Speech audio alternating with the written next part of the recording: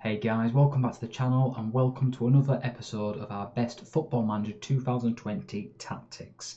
Today we're looking at the three Amigos, which is a high-pressing, counter-attacking 4-5-1. It looks to force a mistake before hitting hard on the counter-attack, and it works really well in the big games. We beat Chelsea, Arsenal, Man City, Manchester United and Tottenham using this system. It's been tested for almost half a season with Wolverhampton Wanderers. You'll see the results in just a second, but I also use it in rotation with Concerto with my Scarborough Athletic save. The results have been amazing, and we're going to split this video into 4 sections. We're going to start with the results before we look at shape and roles, then instructions before I go into a tutorial on how to use the tactic itself. But before we get into that, don't forget to subscribe and hit the bell button. That way you get to see new guides as and when they go live, and if this is helpful, give us a thumbs up. It really does help the channel.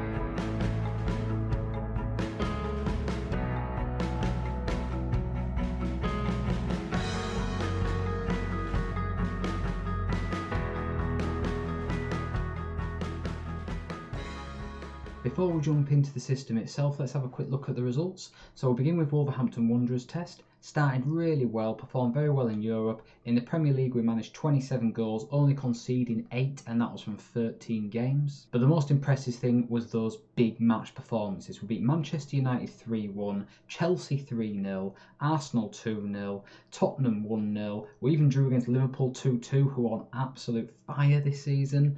Match stats speak for themselves. 4 clear-cut chances, 1 half chance against Manchester United away from home. We limited them to 6 shots on target, and you'll see a recurring theme here of a lack of possession. The same thing happened with Chelsea. They only had 2 shots on target. We had 11, 3 clear-cut chances, 2 half chances from only 41% possession. And the final example I'm going to show you today is against Arsenal. They had 5 shots, 4 on target to our 22 and 10. We had a clear-cut chance and 3 half chances. They only managed 1 half chance despite having 66% possession. This is all about keeping a defensive shape, pressing high up, get the ball back, score as quick as possible. And let's finish off with 2 more screenshots from my Scarborough Athletic save this time. We came up in our debut season in the Premier League against Chelsea, managed to beat them 2-0 very convincingly. They only had 2 shots on target, no chances. We had 1 clear-cut chance, 4 half chances, and we bossed the game. I generally use Concerto with Scarborough, and I've been using this 4-5-1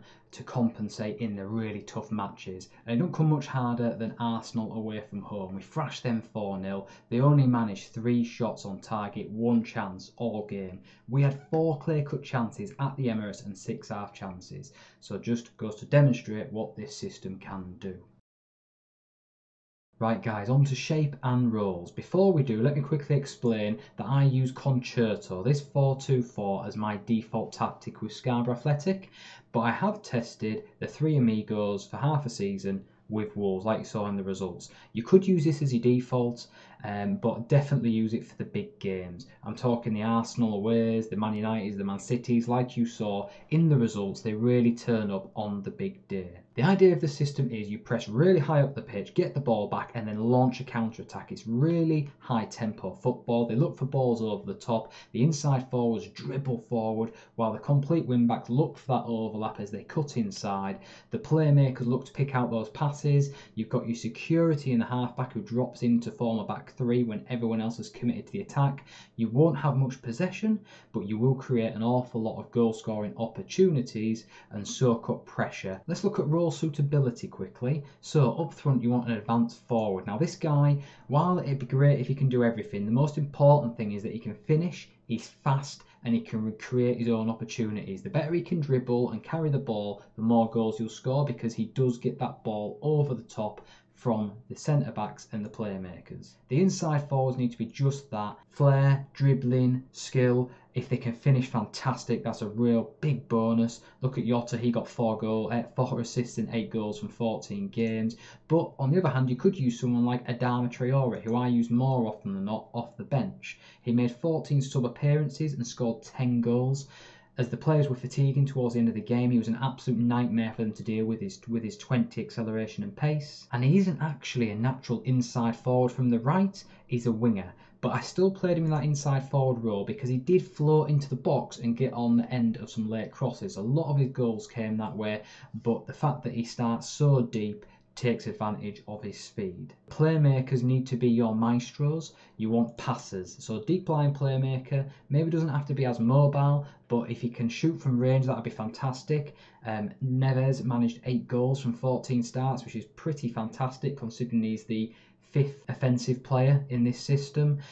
Look at that, 17 passing, 17 vision. That says a lot. Amigo likewise. He had really good vision, pretty good on the ball, a good dribbler, but great technique. That's what you want, an all-round playmaker for the advanced playmaker role. He scored 4 and assisted 10, and the halfback needs to be almost a converted ball-playing defender. He's going to drop back, so you want him to be able to head the ball and be able to play as well. The ball-playing defenders, likewise, they need to be a towering presence, pretty fast because you're going to have a really high defensive line, so those balls will come in behind, but a good ball-playing defender at that. And the complete wing-backs need to be complete. You don't want to be getting someone who can't play. Matt Doherty, for instance, has really good dribbling, crossing, technique. He's a good all-round player, and his mentals likewise. He's no slouch as well. He's reasonably fast and he works hard. Johnny is exactly the same.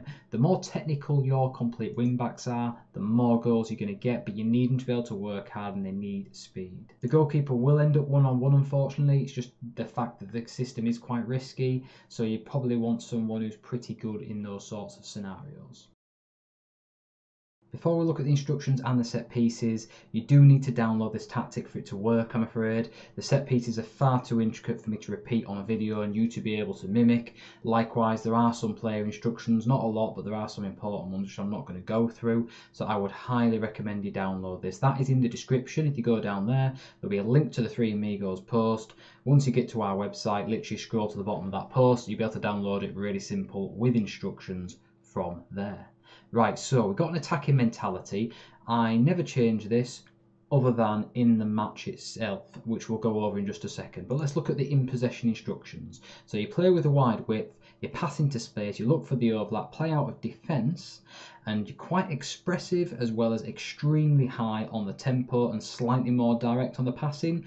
What all that does is give you the opportunity to get that ball over the top, passing into the space, doing it quickly with the high tempo, quite direct and more expressive, so that those inside forwards can really use their skill and speed to counter. You're using a counter press and a counter attack, so you're going to really press the opponents into a mistake before you then launch your own counter. I like distribute to playmakers, just makes a lot of sense to me because they are going to be quite deep initially in the attacking phase. You're using the offside trap, a very, very high line of engagement and a higher defensive line. You're tightly marking and you're extremely urgent on the press. Now, as I said, the set pieces are very intricate, so we're not going to go into detail on that, there's no point. But there's set pieces for defending and attacking across every facet of set pieces, so please do download the tactic. Right, let's have a quick look now at my tips for how to use this system. This is really important that you watch this because it can be make or break as to whether the system will work for you. Right, let's begin with how to tweak the system. If you are holding a slender lead and you're worried about conceding quite late on in the game, switch from attacking to cautious mentality, adjust your complete wingbacks to wingback on support. That's really important because they do fly forward, so you want them to stay further back. Go to regroup and hold your shape. That's going to mean that the players aren't pressing too far forward and they are going to regroup the second that they lose the ball. You also, with that, want to get rid of prevent short goal kick. That's going to again stop the attackers pressing the goalkeeper, and that should hopefully see you right to see out the game. It won't work every time, but it's definitely worth trying. Likewise, if you're struggling in a match and you feel like you're getting attacked down the wings too much and you're conceding too many crosses and opportunities, most likely need to adjust your wing backs onto a more negative role. I'd usually go for wing back support. It's quite a good balance between them getting forward and not being too attacking. The reason they're on a complete wing back initially is because they really do add that width with that role. If any of your players get a yellow card, I would tell them to ease off the tackles. That's usually something you can do in the match easily just by clicking the assistant's recommendation. And substitutions are a massive must. When you get to the 60th minute, if you're struggling in the game, a sub will change the match. The advanced forward and inside forwards are the best ones to adjust. They tend to have the biggest impact, but any of the two playmakers could as well, especially the advanced playmaker. If you're struggling against a park the bus type tactic, so maybe it's quite narrow, lots of DMCs really crowded out in the middle and you can't create chances, you may have found that your inside forwards are getting stopped when they're cutting inside, and that the opposition are so deep and so many bodies back you just can't get that ball over the top. In that type of scenario, move your halfback up to the advanced forward role and change him to an advanced forward. It's just going to give you an extra body in attack. You then want to start hitting early crosses, and you also want to focus your play down the wings. This is basically to get the ball out wide, away from the middle of the pitch, and to get those crosses in to the two forwards who are going to be there to cause trouble. You then most likely want to adjust these inside forwards to wingers or inverted wingers, just to give them more of a focus on either cutting back to cross or crossing from the wing, whichever you're going to do. You could switch them around, put them on winger, or have them as inverted wingers, but you want to get crosses into the box. That's the whole point of the switch. Other than that, I wouldn't really adjust the tactic, and I wouldn't make any adjustments prior to the game. Remember, it's always really tough when you get halfway through the season, no matter what system you use. I always recommend having more than one system so you can switch it up and confuse the AI. If you don't do that, you will come unstuck no matter what system you use. One thing I haven't mentioned, the inside forwards should be on opposite footed to the wing that they are on. And of course, all the normal rules apply to tactics, so you've got to load it in pre-season, train it properly, make sure you've got suitable players, all that palaver. Right guys, I've talked for too long, we're going to leave it there. If you've got any questions, jump on the YouTube channel or on the website, ask away. I'm more than happy to help. All the links are in the description, so you should be able to get what you need from there. And if you enjoyed the episode, if it helped, please do give us a thumbs up. It really does help the channel. And why not subscribe and click the bell button? That way you will get to see new episodes of our Sea Dogs Can Fly series, which will feature this tactic as and when they go live, and all the new guys will be sent straight to you. Right guys, thanks very much for following, and I will see you with the next one. See you later.